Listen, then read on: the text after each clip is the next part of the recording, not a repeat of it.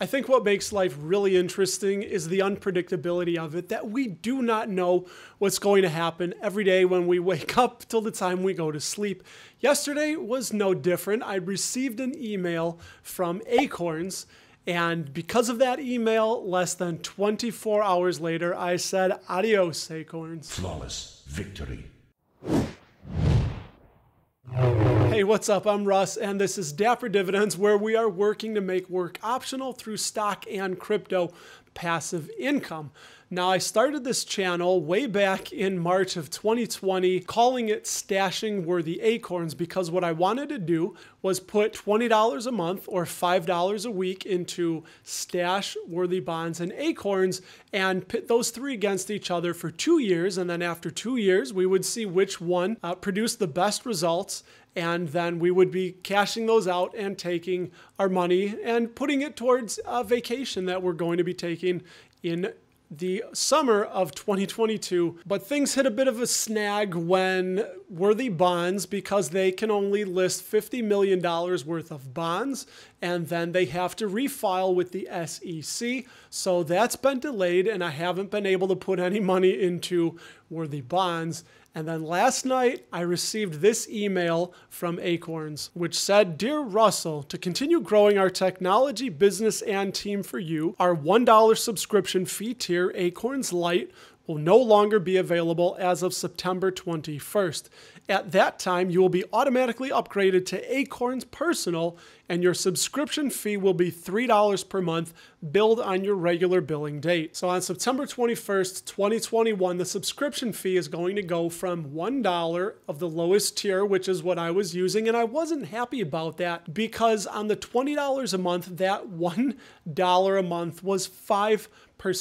Now, they don't take that out of your balance, but they take that from your linked account. But still, it's all my money, so I wasn't happy about the 5% because that's really high in my opinion for a robo-advisor. But now, going to $3 is a 200% increase, and that will make that a 15% expense on that $20 a month I'm putting in, and I just can't do that anymore.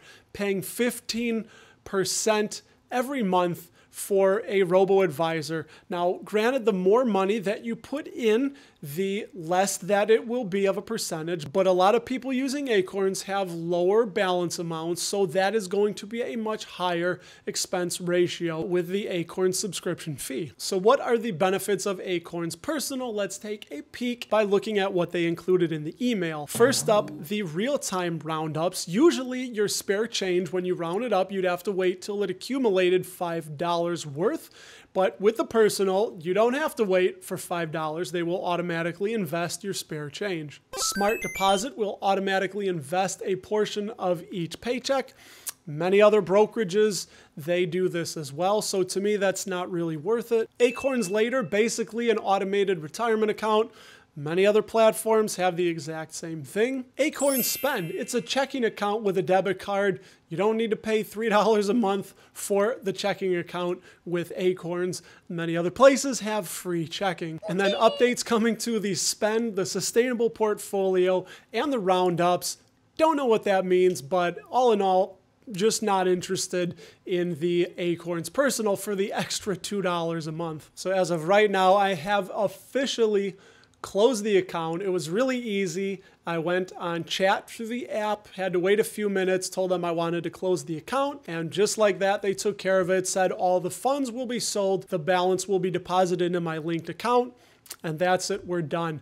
Now, a lot of people like Acorns for the roundups that they do and making things automatic, but honestly, in this day and age, you can find that just about anywhere, and a lot of investors are hands-off investors.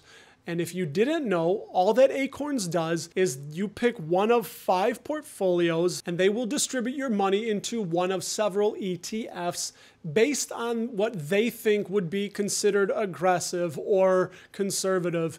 So what I've done is I've went through all of their portfolios that you could choose from and broke it down, and you have this cheat sheet, so nicely done here, that will show you exactly the allocation percentage into each of the ETFs that they use in those portfolios. So if you wanted to, you could take that elsewhere and just buy the ETFs yourself and not have to pay Robinhood, in my opinion, a very, very expensive premium to put your money into ETFs. So this is linked in the description below, where you can see the construction of the Acorns portfolios. For example, we had the aggressive portfolio, which has an average expense ratio of 0.06%. What that means is I took the 4 expense ratios and averaged them out, because whether they're at iShares, at BlackRock, or at Vanguard, you're still paying an expense ratio to those in addition to Acorns, because it's not free for fund managers to run these funds. So they're very, very low expense ratios by in of themselves, but they're all basically about 0.06%, except for the conservative, which is about 0.13%. So for example, in our aggressive portfolio, you can see that 55% of every dollar goes into the VOO, 30% goes into the IXUS, international company stocks, 10% into the IJH ETF, medium company stocks, and 5%, 5 cents of every dollar will go into the IJR, the small company stocks. Also in the description below is the Where is My Money Invested link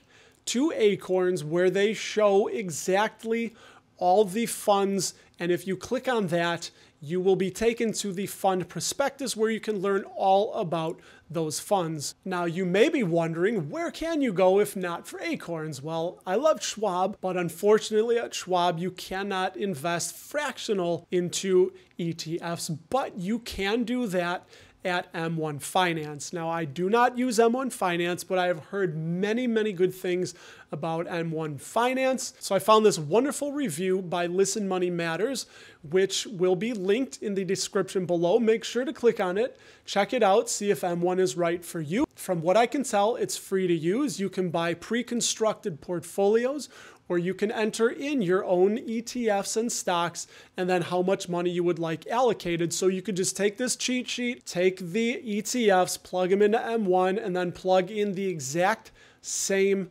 percentages, and voila, you are doing the same thing as Acorns without having to pay them $3 a month. So while I was only depositing $20 a month, I just can't stomach paying 15% fee on that investment every month. So we've closed Acorns, we're out of it. I wanted to make this video so you're at least aware that Acorns will be upgrading you to the personal plan and charging $3 a month for that privilege. Let me know if you plan on sticking with Acorns, if you have Acorns. And speaking of being aware, did you know that GE is doing a reverse stock split? What's a reverse stock split? Well, don't look any further. Check this video here or here, wherever I decide to put it, and I will talk to you there.